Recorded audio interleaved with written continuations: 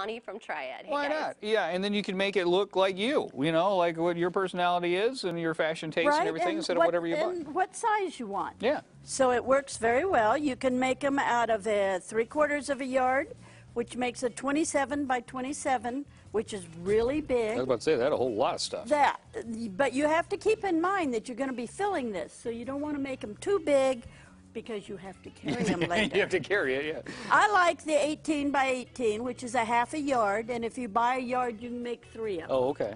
So I like that. And all you do is take your 18 by 18, match of right sides together, sew all 3 of the sides together. So you got to hold it inside out to sew it? Inside out, sew it. Once you get it sewn, then you're going to want a flat bottom so that it'll sit up when you're loading it. Oh, okay.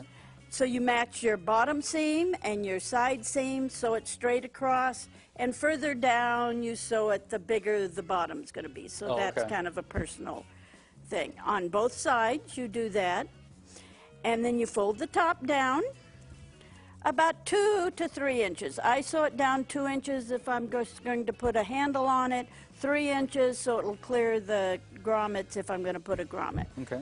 Turn it right side out, and then you're going to put handles. You can either sew your handle or you can buy some strapping and put it on. And I put it about even with whatever I've made the bottom. In other words, the bottom comes out here, so I put the handle this way to match the bottom. Okay, now, once you've did that, you have, here's one of the big ones, you have a tote bag. Oh, nice. Nice. And a great idea, too, if like you have some extra fabric, you know, lying around, you're like, what am I going to do with that half yard thing? I like making it out of cotton or something washable, so after you use it a few times, you can wash it. Yeah, that's a good idea. Do it. I put, in the bottom, you can put wood, you can put foam. I like putting cardboard in the bottom of my bag to stiffen it, because when it gets dirty, I can throw it away and cut more cardboard. Yeah. And no one sees it, so it doesn't have to be pretty.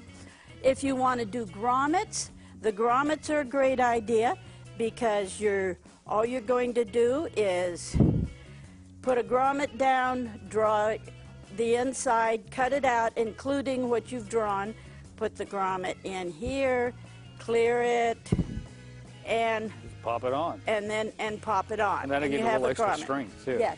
Well, what it does is it makes the handle so that, this is a big one, of course, but it makes the handle where you can go one way and put it, and you can put your purse in there and still, you know, have your bag and shop with 2 hands. Oh, I like that. I need 2 hands. You need for 2 shopping. hands.